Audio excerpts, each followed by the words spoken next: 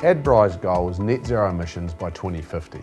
We want to produce lower carbon products that support Australia's economy and the communities in which we operate. We recognise that reducing emissions won't be easy. We operate two emissions intensive and hard to abate processes, the manufacture of cement and industrial lime. Both products play a critical role in our day-to-day lives and are essential to the built environment. We've already started to reduce our operational emissions that are down 32% since 2010. Within our net zero emissions roadmap, we've set targets for the short and medium term and a long-term goal of net zero across our value chain.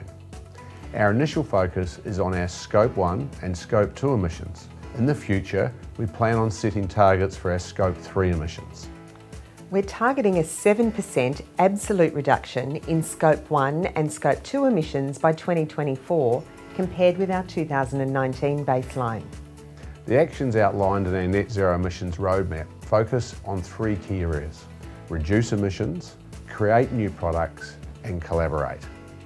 Our roadmap outlines three medium-term targets for FY30 based on our FY20 baselines. These targets reflect our largest sources of emissions and include a 20% reduction in net cement emissions intensity, a 10% reduction in lime emissions intensity, and 100% zero emissions electricity supply.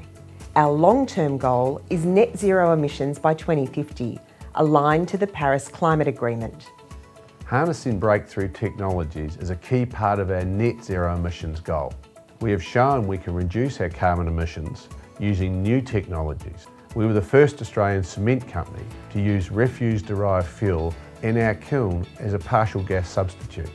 However, we cannot advance climate change action alone. Government policy, industry leadership, breakthrough technologies and customer shift are all critical. I welcome and encourage you to join us on our net zero pathway. Together, we build a better Australia.